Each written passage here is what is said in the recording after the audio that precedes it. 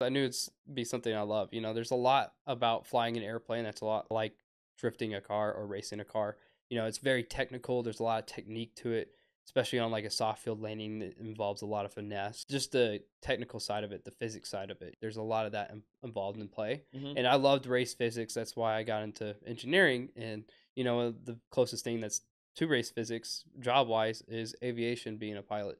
Because, you know, you got to learn about wings and how they produce lift. If you turn the plane, what happens to your load factor? What happens to your lift? What happens to Yeah. your, you know, your parasite and just your drag as a whole? It definitely helped me Okay. out a lot in private. You Okay. know, just knowing a lot about race physics and just like if you do this to the car's going to react like this. Okay. And Cool. that really kind of connected the two together in my private training. If you try something out, it's going to react a certain way because of just the laws of physics. So when's the first time you actually got into a plane? Did you do a discovery flight? I did not actually. Yeah.